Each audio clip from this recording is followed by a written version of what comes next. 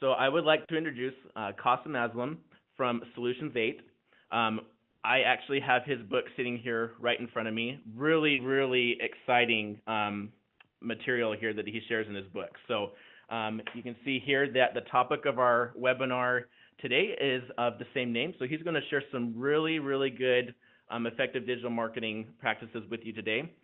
My name is Kasim. It rhymes with awesome because my dad wanted me beat up in high school. And I wrote a book called The 7 Critical Principles of Effective Digital Marketing. It's going to be followed up by How to Write the Most Annoying Book Titles Ever. And the premise of the book is built around the fact that digital marketing is always changing. And that's actually, I mean, it's kind of a running cliche in our industry now. You wake up and, the Google algorithm has changed. The Facebook targeting mechanism has changed. The 2 people that use Bing have gone to Europe. And we're constantly being placed in an environment where we need to pivot and keep up with this just ever-changing environment. And so one of the questions I was asking myself, because I actually built this for me internally, for my staff before I ever wrote the book, was I wanted to know what are the constants. And I wanted to try to find those constants and then put them in a bottle.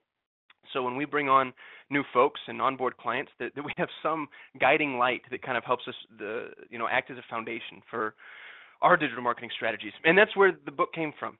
A little edification, if you don't mind. I'm the founder and CEO of Solutions 8.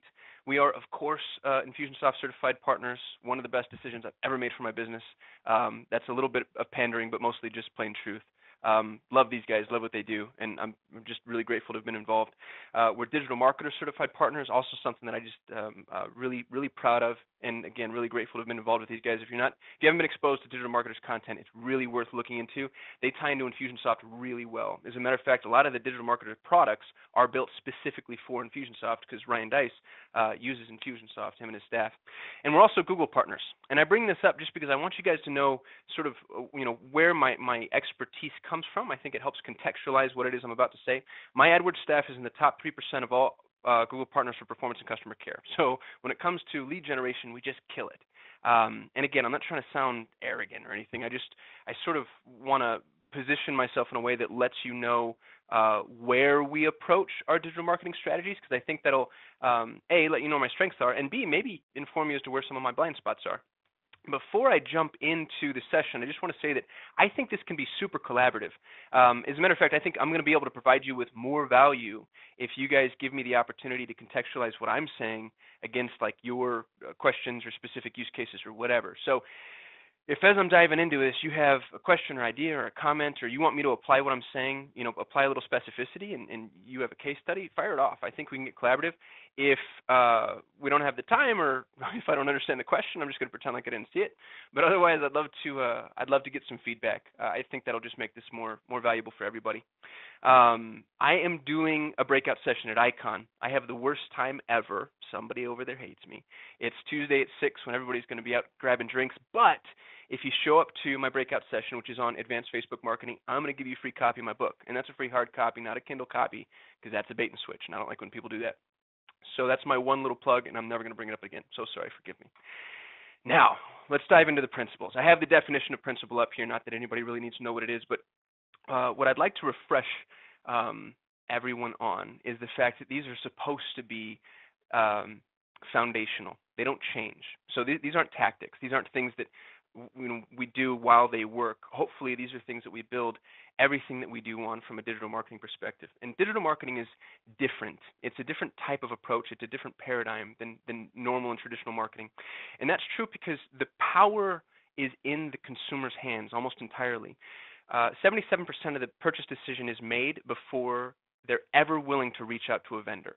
So that means 77% of everything that's going to happen in relation to your product service is done without you. It's done because we have an educated consumer base that has access to just a massive amount of information on your industry, your competitors, on you specifically.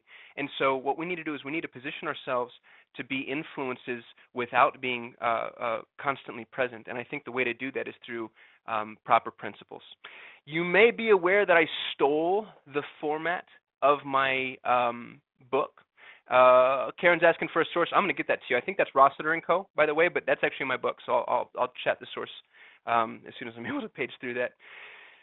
Stephen Covey's one of my personal heroes. The 7 Habits of Highly Effective People kind of changed my life, and I didn't intentionally steal his title right off the bat. I actually split tested 30 different titles, and the one that I have is just what performed the best. But Covey wrote his book because of what he saw as a flaw in success literature. He says that around the turn of the First World War, he saw a massive shift in the state and nature of success literature, and that prior to World War I, and these are Covey's words, not mine, but prior to World War I, people spoke to character ethic. And character ethic refers to things like truth, justice, honor, integrity, courage, temperance, self-reliance.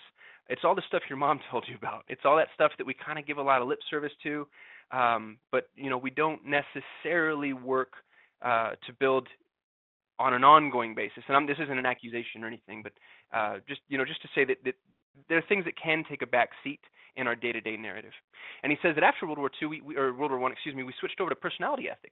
And, personality ethic, it's things like, hey, pretend you're interested in what somebody else is interested in so you can get them to like you. I'm going to pick on Dale Carnegie a little bit.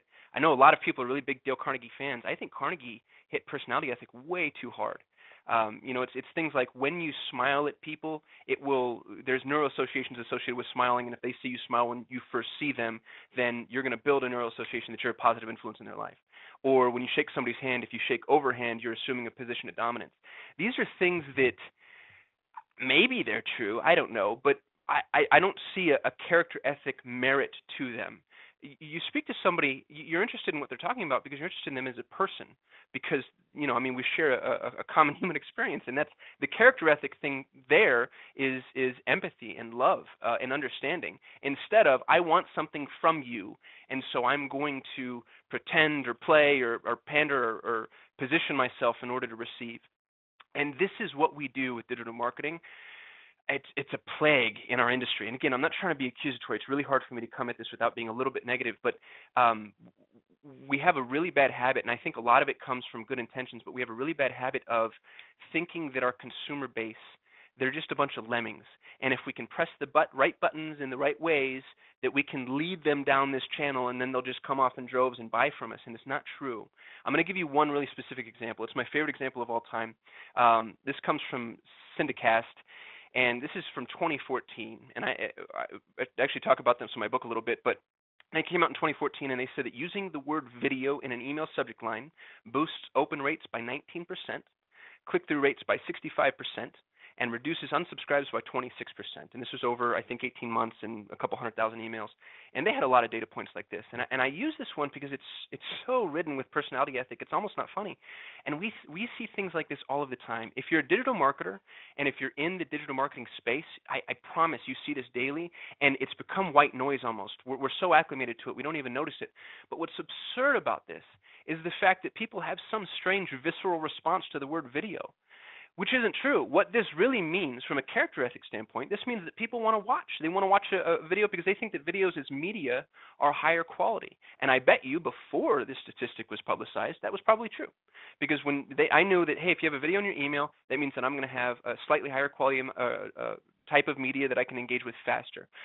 After something like this happens, and you'll see this happen all the time, there's a gold rush on it. And marketers do what marketers do, which is destroy it. And so you get every single marketer on the planet saying, wow, we need to produce videos so we can use the word video in our subject line. Instead of, we need to produce videos that are high quality because it's obvious that people respect that form of media and they want to engage with that.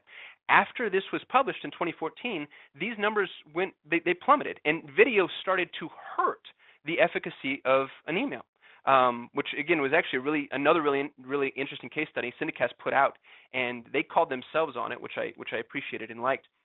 But I think it speaks to the way that we treat our markets. The word video isn't what's important. It's what people are interested in, how they wanted to engage. And again, we do this often. I promise you, if you open up your email right now today, you're going to see somebody sending you, data points, case studies, references, etc.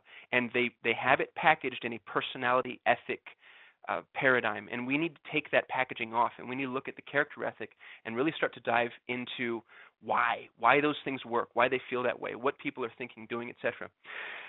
So, with that said, I'm going to dive into the 7 critical principles. Am I on track with everybody so far? Am I going too fast? Are we all on board? Just a little validation? Awesome. Great. Thanks, guys. Now I'm going to go over the first three principles on this call just because 7 is too much to cover. The first three I think are the most important. I split them up into what I call paradigm principles and process principles. So principles 1, 2, and 3 are paradigm principles. These are the principles that should influence the way you see your marketing, the way you perform, the way you function, the way you train your employees. If you work for an agency, the way that you do your work, this is the foundation. This is the bedrock that you're building on top of. The process principles are principles only when they're built on the first three principles. If you remove those first three principles, the process principles become tactics. And that's really important for me to say, especially because I'm not going to be going over the process principles, but they're secondary to the paradigm principles, which is what we're going to touch on today. The very first of the paradigm principles is empathize. And honestly, if this is all you ever take away from this call, I think you're a step ahead of the vast majority of all marketers. Now, empathy is a touchy-feely word that we talk about in the second grade and we never bring back to the forefront. What's interesting about it, though, is I think it's the single most important skill that a marketer can have, and it's something that we need to hone on an ongoing basis. And empathy is natural. Empathy is a part of the human condition. As a matter of fact, we have a word for people without empathy, and it's sociopath. We all have it, hopefully, and we all use it on a regular basis. But for some reason, when we get into the boardroom and we start whiteboarding stuff and talking strategy, empathy takes a back seat. And then we start doing things like, wow, I wonder what color this demographic responds to better, and which of these images do you think is going to perform more effectively? And we immediately go left-brained, analytical. And what I'd like to do is not set that aside. That's important, but it needs to live on top of empathy. What do people want? What do they care about? What do they hope for? What do they dream? What are they afraid of? What scares them? What excites them? What time of the day is best to engage with them? When is your demographic going to be tired or hungry or sad or anxious or eager? The more you can approach your marketing from a position of empathy, the more effective you're going to be. And I'm going to give you some specific, pardon the word, but specific tactics to do that. And actually some specific examples. So one of the things that I like to ask myself with empathy as a paradigm is, if this, then what? And what's really interesting about this and what's really exciting is you can make some awesome connections that seemingly have nothing to do with each other. I'll give you a really specific example. This is something that we did for a client. We ran a digital marketing campaign for a life insurance company. The life insurance company didn't have a very well-defined vertical or target. And as you know in digital marketing, defining a specific vertical and defining a specific target is paramount. It's critical. So one of the things that we did is we went after new parents. And from an empathic standpoint, we got together and we decided that new dads are afraid to die. And I know that sounds like a really kind of morbid comment, but those are the exact words that we had written up on the whiteboard. And it was after a couple hours of just chatting with previous customers, a few prospects that were willing to get on the phone with us for a focus group, some of the salespeople, and we found out that a lot of the people that were buying life insurance were new parents, specifically fathers, who were now afraid that, gosh, if something happens to me, I want to make sure my family's covered. Now, this sounds a little predatory, and I just have to stop here. Empathy needs to come from a positive place. So we need to know that we're providing a solution that is going to help, not hurt. We don't want to prey on people's fears, but I think it's okay to use that fear as your gateway in, as long as the solution you're providing is a positive one. And so what we did is we started to target new fathers with life insurance. Now, if you think new fathers and life insurance, those two things from a demographic standpoint usually don't go together. But again, approaching it from a paradigm of empathy, they make perfect sense. I'll give you example number 2. Oh, let me see what Karen said. Good agencies such as Chia Day. Love it. Gold plus land equals prepper. So we have a precious metals commodity broker who sells bullion, numismatic coins, etc. And again, he didn't have an exceptionally well-targeted vertical. Well, what we found after empathizing and going through kind of the focus group process that we go through is a lot of the people that are purchasing numismatic coins and bullion are people that think the dollar is going to collapse, or that there's an issue with the fiat currency, or that they need to be secured beyond what stocks and bonds can secure for them. And so what we did is we utilized content in order to determine who You can target people that are landowners, specifically landowners with water rights. That's a list that we can buy, and then we uploaded it to a Facebook custom audience. But we used content to try to find people that are preppers, people that are interested in things like heirloom seeds and how to plant them, how to make water last longer. We had one article that was, seven water purification tactics that or materials that are in your house right now, and one of them is gasoline. If you put a drop of gasoline in a gallon of water, I guess it cleans it. Don't take my word for that. I'm a marketer, not a water purification expert. But we had somebody who was, and they helped us write this content. Now, you would never think water purification and gold, or water purification and self-directed IRA. Those two things don't connect. But again, using our empathic powers, we're able to look at this and build that narrative. And so we decided people that own land, which is our target, that was the fence that we drew, and then we qualified those people against prepper content. That plus that sold gold. And what's really interesting about this is you could use any equation here. If you're selling land, then go find preppers that buy gold. If you're looking for preppers, find people that are buying gold and own land. That's the equation we came up with this specific avatar, and it's not the only equation. It's just what worked for us. Another example, dentists are liars. This is one of my favorite. This is actually one that we did for another digital marketing agency. They focus specifically on dentists, and they had a really hard time going after dentists on Facebook. Well, what we found out, and again, it's all just sitting around talking to people who engage with these dentists often, but dentists get marketed to on an ongoing basis, to tedium, because everybody's going after dentists. Because dentists are they have a lot of money, and they do really well, and they're an easy business to articulate, and an easy business to market. There are digital marketing firms, there's a plethora of them that focus purely in the dental vertical. So dentists are hard to find, but here's what we figured out, is on Facebook and LinkedIn, dentists don't call themselves dentists. They don't list their title as dentist because they don't want people to know that they're dentists, for obvious reasons, because jerks like me are out trying to find them. So when we figured that out, and again, there's no data that tells you this. It's an empathic decision with data-driven support. So once we figured that out, then we started looking at things like, well, what would a dentist be interested in? And there were certain equipment providers, medical equipment providers, and there were certain organizations in kind of dental union type things that we were able to use as publications. And the minute we added those to our interest-based segmentation of Facebook, we found ourselves a whole plethora of dentists, where before you would be convinced that they didn't exist within Facebook and LinkedIn for targeting. So using your powers of empathy, you're going to be able to find and speak to people in a way that you can't otherwise. And you have to get creative. The big bonus I have to offer you here, and something that has truly changed our ability to target, is to use content to qualify. Here's what's really interesting. Your content doesn't need to be related to your product or service.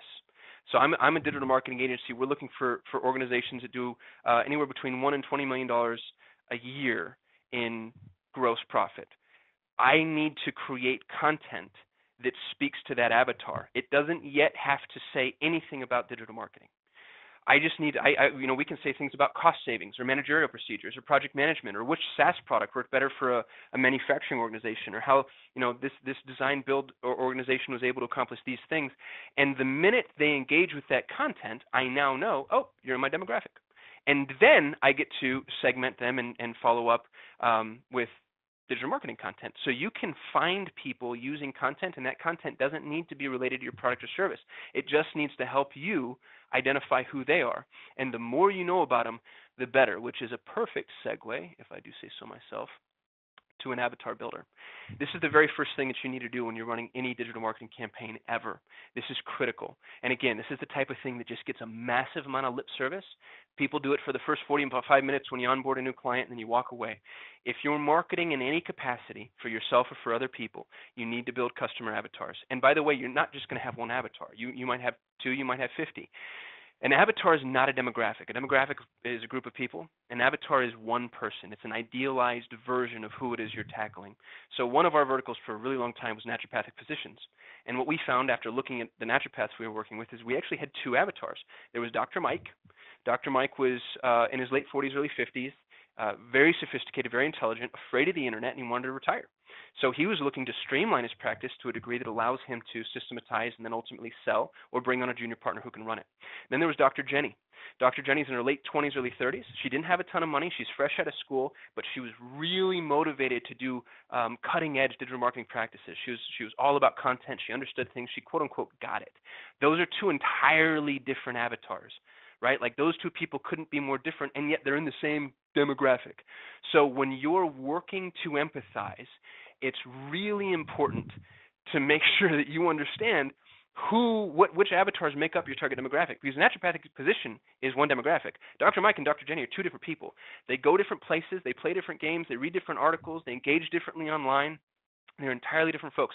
So when you're building your segmentation in Infusionsoft, make sure you're building them against your avatars. And by the way, I stole this from Digital Marketer, and I'm a huge Digital Marketer fanboy. You guys have to forgive me. I drank the Kool-Aid. I would cuddle with Ryan Dice if he let me. So I'm going to refer to their stuff a lot. But I got a little link to their avatar sheet down there. Spend some time, do your avatar sheet. So I'm going to say something kind of touchy-feely again, and you guys have to forgive me. You're not going to effectively market to somebody until you fall in love with them. And I know some of you might have chuckled or rolled your eyes or whatever, but I really believe this, kind of to the core of my being.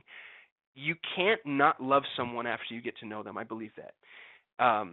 You want to know your avatar so much that you love them. Now, I'm not talking about, the way a husband loves a wife or anything. I just mean the way that I think that you're going to love anybody once you understand their hopes, their dreams, their wants, their needs, their desires, their fears, their struggles. You need to dive that deep. And once you dive that deep, you're going to be positioned to speak to them in a way that they're going to respond to. And that's why empathy is so critical. Any questions about empathy before I jump over to principle number 2? Nope. Moving on. Principle number 2.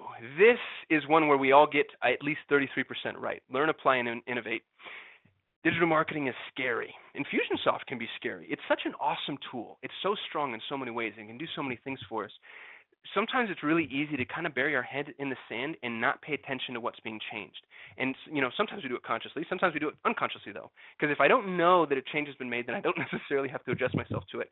And what I'd rather see everybody do is build processes that safeguard you against that. Because if we don't pay attention, then what's going to happen is you're going to wake up 18 months from now and you're going to be obsolete in your business, regardless of what your business is. So we have really, I think, strong systems built in our organization for this. As a matter of fact, every member of my staff is required to create what we call 5 minutes of value every single week. So we have a Friday morning meeting, and everybody presents their 5 minutes of value. And 5 minutes of value just means that it's a piece of content that can be engaged with within 5 minutes, and it's something new or exciting or interesting. And all it does is it just keeps you focused on finding and seeking out that information. When you do find it, bottling it. So it's not hard, it's not cumbersome, it's not cost prohibitive. It's just the type of thing that keeps you your finger to the pulse. Here's my formula, and this is what I would love to see everybody adopt.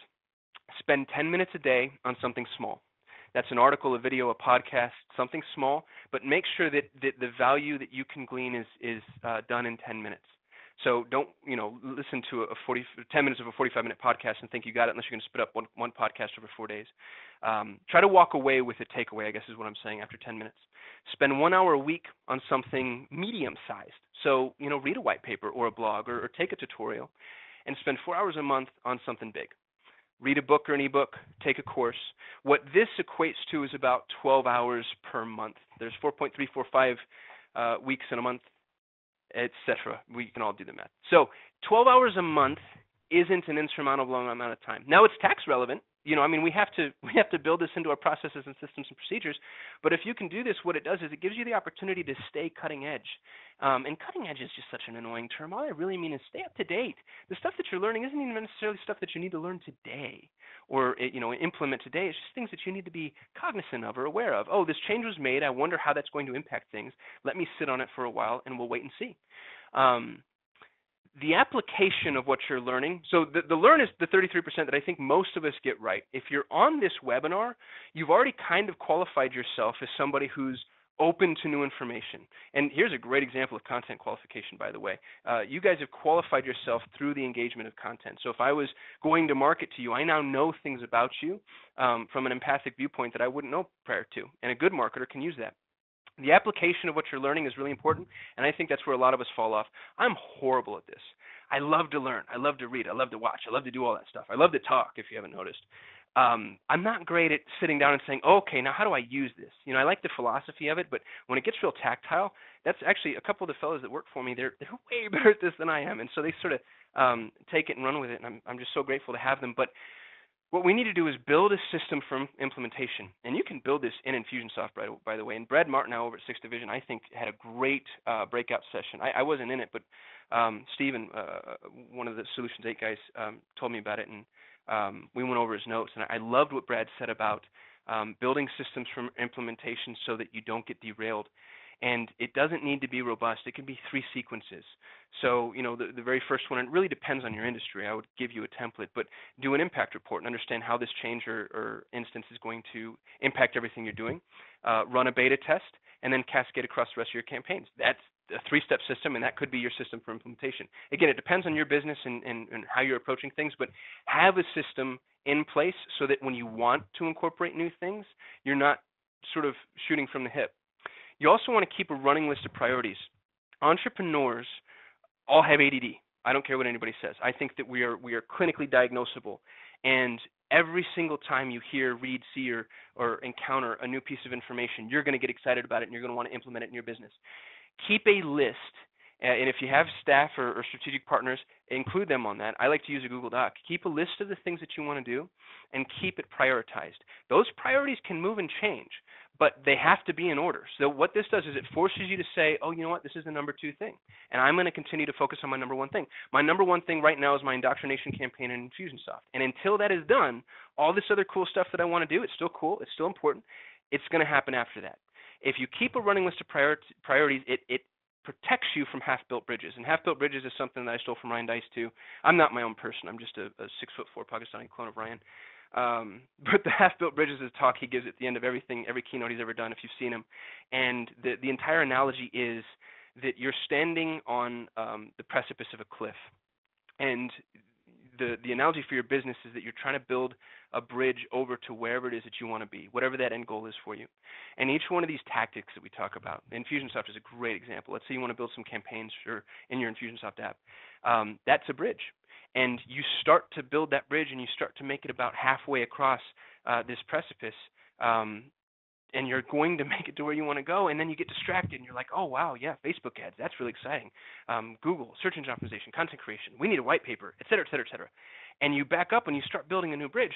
And if you look back, especially for my longtime entrepreneurs, I've been in business for 11 years, so when I look back across my professional life, I have so many unfinished bridges.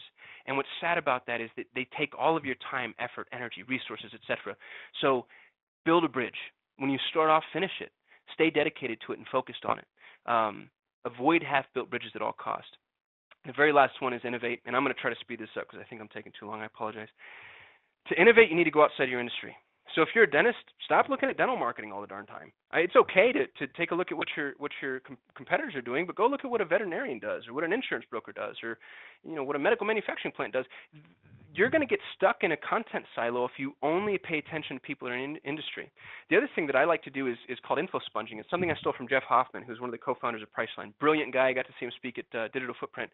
And one of the ideas he came up with, and ended up being a multi-million-dollar idea, came from an article he read in a Latino women's magazine. When he tried to buy the magazine at the airport kiosk, the lady almost didn't want to sell it to him.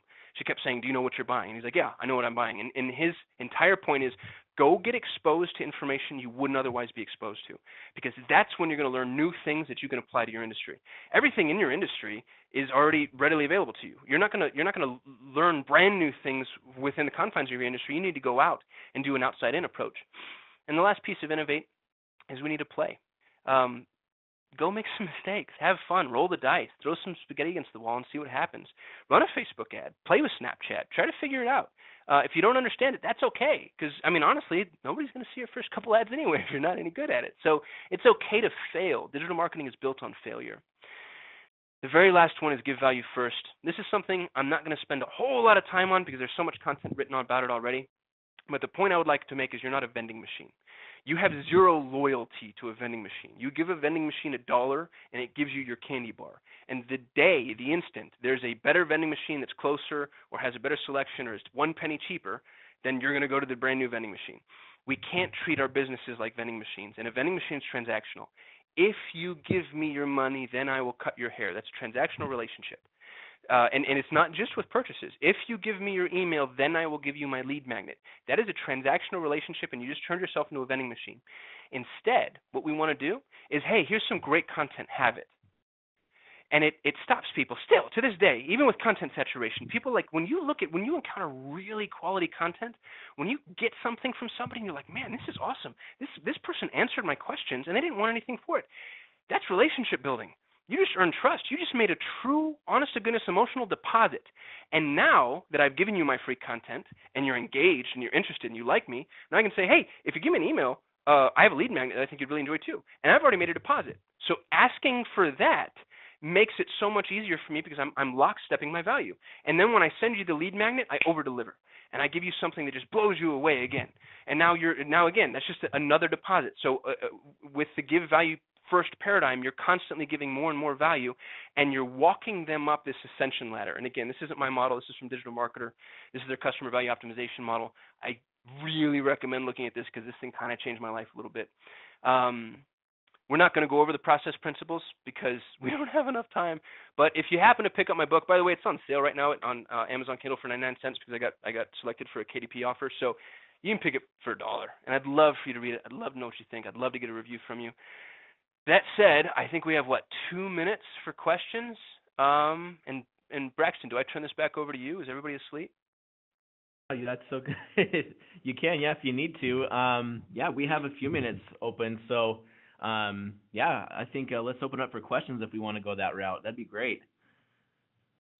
Anyone want to chat in with any questions at all? Or comments? Anybody have a specific business case that they're looking for, or I don't know, an issue you're facing? Oh man, Kasim's willing to be put on the spot, you guys. I would take advantage of it.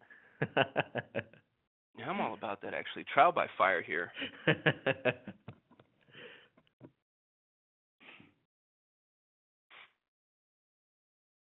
Let's see, great job to do clients get.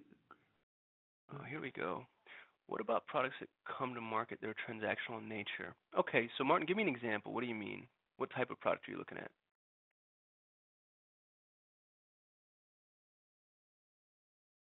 So you're writing a book that's fiction. Okay, so this is a really good example. And I kind of got into a mini fight with somebody who read my book and said, hey, I had to pay for your book and I didn't get value up front. And my response to him was, well, you got to read the synopsis on Amazon, right? And he said, yeah. And I said, well, that in my mind is value. So really what I've been doing, and this isn't that big a deal, but I've been doing a video series. I call it my digital book tour. So if you hit up YouTube and you search for my name, every single day I make a 10-minute video and I explain one of the core components of my book. And in my mind, that's value first. What we need to understand is even though a product is transactional in nature, the relationship doesn't have to be. So it's just all about how you canvas your connection with the consumer. If I can provide value in some way, it doesn't have to be related to that product necessarily, then I'm going to build a relationship with you. And then when I do sell you a product, it's a relationship-based transaction. It's not a transactional relationship. Does that make sense? I'm not trying to talk my way out of this, but I feel like you can provide value even if it's not necessarily related to that product. Because I can't give you my book and then say, hey, please play for my book. But what I can do is I can do webinars like this one, or I can do videos on YouTube that just have little tidbits and bite-sized bullets of value that people can take away and go, oh yeah, I kind of like that guy. He talks too fast and he's an idiot, but I'll read his book. So in that way, I've given value up front, and then I'm positioned myself to make the ask, so to speak. Around the text, build a world around text. Treat the book as valuable to the compilation.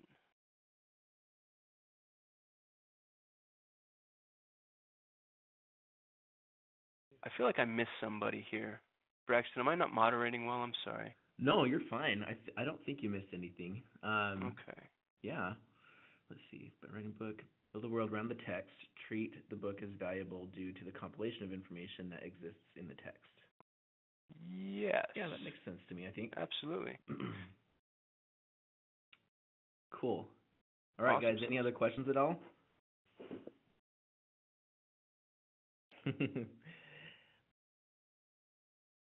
One thing I really liked when you started out, Kasim, was just I admittedly have never read too much of Stephen Covey's stuff, but the whole dynamic and the dichotomy of character ethic versus the personality ethic. Just hearing you talk about that, it really opened my mind to realize like there's a different way to approaching things based on that kind of paradigm that I didn't even consider was at play in digital marketing. So that was something that just really opened my mind. It makes me excited to dive into your book a little bit more. So thank you for that. Let's see here. Advertising to reach golfers who want physical therapy and Facebook for seminar help. Oh, here we go. Yeah. Okay. Advertising to reach golfers who want physical therapy. Okay, so the first thing we need to do is identify the golfer. This is what's really interesting. Karen, this is awesome, by the way. Thank you for throwing this one out. I think a lot of times what we do as marketers is we go, hey, golfers, are you interested in physical therapy? And the issue with the narrative-based relationship build is that that's too much up front. There's too many data points there, and it sounds too pitchy. And so one of the first things that I think you need to do is before you even start trying to approach your demo, find out where they are and who they are and how they engage. So like a really good Golf Digest or magazine or email list that you can purchase or rent or whatever. And then once you know who they are, identify the 1, 2, or 3 pain points that you hear more often than anything else. So what are your common denominators? So a golfer might have like a tennis elbow type issue. And at that point, create an article or a download or something that you can give away for free on the 3 ways to mitigate the risk of tennis elbow. And I knew nothing about golf, so I'm probably just sounding like a total idiot right now. But whatever issues they're running into, maybe it's like a bent knee problem, there's a way to mitigate that risk. There's nutritional supplements I'm not sure that they can take, like a glucosamine chondroitin is going to help with their joint pain. There's probably ways that they can stretch and do things prior to their swing. Now, again, this isn't physical therapy yet, right? But it's golf, and it's a golfer who has an issue that can be related back to physical therapy. And if you create something out of this world, something amazing, it's 2,000 words, it has imagery, it has videos, you've established yourself as a thought leader in a way that nobody before you has, I promise, because if they had, you'd know about them. So when you create that content and they engage with that content, that is a huge value add. That's a huge value first. And then after that, when they engage with the content, at the very end of the content, you have a very soft ask and you say, hey, here's my lead magnet. If you're interested in the Therapist's Guide to Golfing checklist, download my lead magnet. And then you can pixel them on Facebook and Google, and we can retarget that lead magnet in perpetuity. And then once you get them into your funnel, because we're all Infusionsoft gurus, now you get to really have fun with them, because now you get to test different offers. And again, it's all value first. Hey, are you interested in this? Do you ever encounter that? Have you seen sometimes when you swing this way, then it works that way, etc. Did I kind of answer your question? I got to catch up on this thread now. I got excited and stopped reading. Cool. Karen, how'd I do? Was that helpful? She chatted in. I can see it. You might be getting a delay. That's probably what it is. Yeah. Renee says, or you could say something like, get an extra 100 yards in your drive with these simple stretches. There you go. Love that. Yeah. Renee, great call. More focused content, Dennis. Awesome. Yeah. That's, who was that? Scott did something brilliant, by the way. If you're going after people who like golf, Tiger Woods is not a golfer, he's a celebrity. So if you try to target Tiger Woods, and I think this is Molly Pittman from Digital Marketer brought that up. Scott, I don't know if that's where you got it, but Molly said this too. If you target Tiger Woods, you're going to get a bunch of people that like scandal and tabloids, right? So you need to go find somebody that only golfers know, and that goes back to empathy. Don't do what you think your prospect does or wants to hear, whatever. Figure out who they are. Fall in love with them. And when you go fall in love with a golfer, you're going to find out a whole bunch of stuff that you never knew about golf. And then you use that to target and speak to them in a contextually appropriate way. Guilty as charged. Scott, respect, man. All I do is steal from digital marketers, so I'm all about it. Very cool. Guys, we have at least 5 more minutes. Is there any other questions? As long as we have the time, I'm really, really happy and really glad to kind of field some questions and get some dialogue going here. So is there anything else anyone wants to throw in there? Oh, the 8th principle. It depends on how well my book sells. Just kidding. I didn't like Covey's 8th principle, which is weird because the first 7 principles sort of changed my life. But that whole help people find your voice thing, I truly do think that was a marketing play. I think that Franklin Covey was having financial issues, and they said, "Stephen, please work your magic." That sounds really combative, and I'm kind of throwing mud at one of my heroes here. But I wasn't a huge fan of of the book. I think the first 80% of the book rehashed this first 7 principles, and then after that it was just kind of like this ascension. And I think he touched upon that ascension in Sharpen the Saw. So his 7th principle is Sharpen the Saw. And to me, in a lot of ways, that really means like Kaizen, right? It's 1% improvement every day. And so the 8th principle, I mean, it didn't even fit in the graphic. They had to make the graphic 3D and turn it around. So I thought that was a marketing gimmick. It didn't sound like him. I'm willing to bet that was a ghostwriter. So I don't have if this is incomplete and I get challenged later, then I would absolutely add to it. But I don't think I'm going to go that route, to be honest. I appreciate the question, though. Really good question. What happened to those 20 yards on your drive? Oh, that's a good one. Yeah. Yeah. Scott, you're good at this, dude. Do I know you? Scott actually just recently became certified. He came through our certification training not too long ago. Oh, we should be buddies, man. Look me up when you come to Icon. Oh, hey, is everybody coming to my breakout session? Tuesday at 6:15. I'm sure there's nowhere else you'd rather be. No, Scott. Oh. Okay, we'll be friends elsewhere. I understand. Cool, guys. Okay, well, I guess last call for any questions at all. I think Kasim would really love the opportunity for you to pick his brain. I just want to talk is all. I have that horrible, pathetic personality trait that enjoys the spotlight. No, I think Ramona's getting the book. There you go. Hey, thanks, Ramona. Hell, if you can leave me a review, I would just love you forever. We were a bit stuck with the niche-ing. We thought first go to insurance brokers didn't work out. Oh, this is something I'm struggling with too. So funny. They didn't seem to be too approachable. Then hotels. Okay, so I have a comment for you, Kitty, only because we're having a hard time too. This is going to sound a little arrogant. We kill it for every client we've ever had. So it's hard when you're good with everybody to choose. God, that sounded horrible. I'm so sorry. I didn't mean to approach it that way. I just got excited. It's hard for us to choose a specific vertical because you feel like you're cutting off opportunities for success. And one of the things that I got from a guy named Dennis Wu, and Dennis, I believe, is an ICP. I know he is, because Matt Votsberg introduced me to him. Dennis, because I told Dennis, and he's brilliant. The guy's a genius. And I told him that exact same thing. I said, Dennis, really hard time choosing a vertical, but I know it's limiting my scale. Dennis said, go find a lighthouse client. So pick the client that you have that you love to death, that you want more of. Not just the client that you succeeded the most with, but the client that you actually really enjoy working with, that your staff enjoys working with, that respects what you do, that can scale, that has huge ascension opportunity, et cetera, et cetera, et cetera. Then I said, great. And then he said, and this is the best part, and this is the part for you, Kitty. He said, if you don't have one yet, go get one. So before you choose your vertical, because committing to a vertical is marriage. I mean, you revamp your website, and you write all this copy and this content, and you change your LinkedIn page, and it's a big to-do. Find an industry that you like and start building a campaign for them. Find somebody, do it for free if you have to. If you go, you know what, I can really knock hotels out of the park, find a hotel and say, look, this is who I am, this is what I want to do, this is my plan. I want to do a 90-day speculative campaign for you. If you pay for the ad spend, I won't charge you a dime for my time. Some people might disagree with that, by the way, but I think, again, this is value first. So if you can go to a hotel and say, this is what I want to do, I want to be the best digital marketer for hotels in the world, and I think I can do that, and here's how, and I'm going to run your campaign for you for 90 days. You pay for the ad spend, I'll do the work.